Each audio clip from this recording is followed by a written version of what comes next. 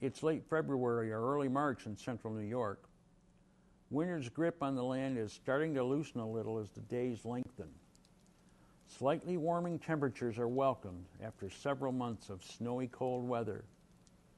At Heiberg Forest, a campus of the College of Environmental Science and Forestry near Tully, New York, these first fleeting signs of spring mark the renewal of a tradition that stretches back in history to an unknown time. A time when the first Americans discovered that the sap of the sugar maple tree could be condensed by boiling into a sweet syrup. They shared their discovery with the first European settlers, and their tradition continues to the present. Warmer temperatures and longer days stimulate the trees to begin the growing season. The immature leaves hidden in the buds of the trees call for food. The trees begin pumping the sap produced last summer up the trunk from the roots where it has been stored since the fall. For about the next 6 weeks, until leaves emerge from the buds, the sap is just right to be turned into syrup.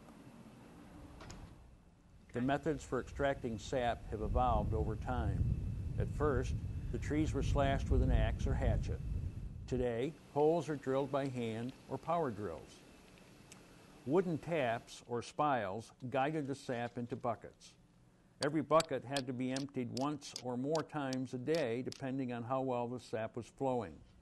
Metal buckets or other containers are still used with metal taps, but they're hard to clean and bulky to store. Today, most producers use plastic tubing in taps. Here at Kingswood Sugar Bush at Heiberg Forest, we begin putting up tubing in mid-February when warmer temperatures allow us to roll out the thousands of feet of tubing used to connect our 1,500 taps. Smaller tubing leads directly from the plastic tap at the tree to larger tubing that eventually empties the sap into roadside gathering tanks. We depend on gravity and a small amount of natural vacuum to move the sap from the trees, but some producers use a vacuum pump to get more sap. Preparing to collect the sap using tubing takes 2 to 3 weeks. Tubing needs to be strung and attached to each tree. A custom fit is required because of varying sizes and distance.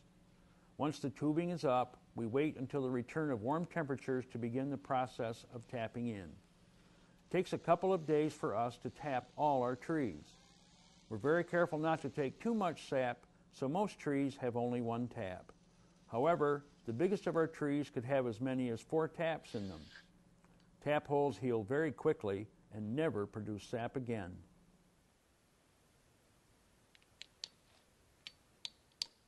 Cold nights below freezing and sunny, warm days with temperatures well above freezing stimulate the sap to run. On these days, hundreds of gallons of sap flow through the tubing to our storage tanks.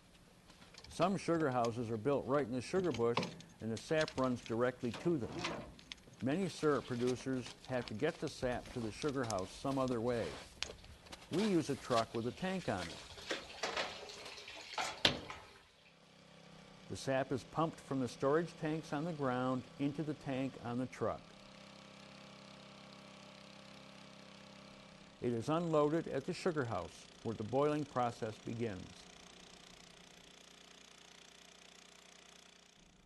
There are several species of maple, but only the sugar maple has enough sugar in its sap to make it worth the effort to make maple syrup. Sugar content can vary from less than 1% up to 10%, but the average is 2 to 3%. It can vary from tree to tree and even from day to day. Sugar content drops through the season as the new leaves grow. It takes 40 or more gallons of sap to produce 1 gallon of syrup.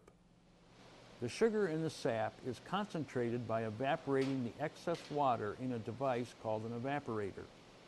The evaporator provides a large surface area to boil off the water as quickly as possible.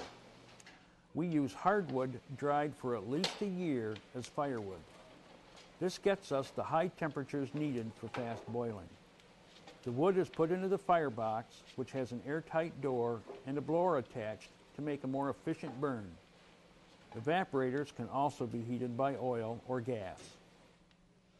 The flow of sap into the evaporator is controlled by a float valve that matches the volume of fresh sap coming in with the amount of water evaporating off. The massive amounts of steam produced are exhausted through a specially built cupola over the evaporator. Much of the evaporation takes place in the sap pan, which is the rear half of the evaporator. The deep V-shaped flues of the sap pan are filled with sap exposed to the fire's heat.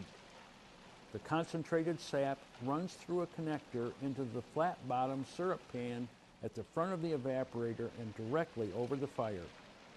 Movable gates can divide the syrup pan into separate compartments. The thickest sap is isolated in one of these compartments. A specially designed thermometer in the compartment keeps constant track of the temperature of the liquid. When the temperature reaches 219 degrees Fahrenheit, or 7 degrees above the boiling point of water, the sap becomes syrup. The boiling point of syrup can vary dramatically with weather conditions, so the temperature is used as an indicator only. We keep constant track of the density of the syrup with a hydrometer by continuously testing samples as the temperature increases. The syrup tends to foam up while boiling, so heavy cream is sprinkled into it as needed to minimize the problem. Fresh syrup is removed from the compartment when the density reaches the appropriate point. A valve is opened and the syrup drains out into a pail. Density is checked a final time. As the syrup is drawn off, the gate of the compartment is opened, allowing the next batch of sap to run in. When conditions are right, we can draw off up to 2 gallons of syrup every 20 minutes or so. Fresh syrup needs to be filtered to remove sugar sand, natural materials that form while the sap is boiling. The syrup is poured into a series of specially designed filters and drips through them into a container where it is stored before being graded and packaged. Maple syrup is graded based on color. A sample of filtered syrup is compared with a set of approved standards. The syrup may be a light amber or fancy grade. Medium or dark amber is also produced depending on sugar content, time of season, weather, and other factors. Once the batch of fresh syrup has been graded, it is drawn off into various size containers. The syrup is canned at about 185 degrees Fahrenheit and heat sealed in the container. Labels showing the grade and location where the syrup was made are attached.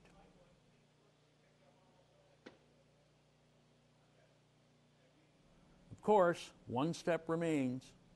The final test is pouring the syrup over a pile of fresh, mouth-watering pancakes, waffles, French toast, or even ice cream.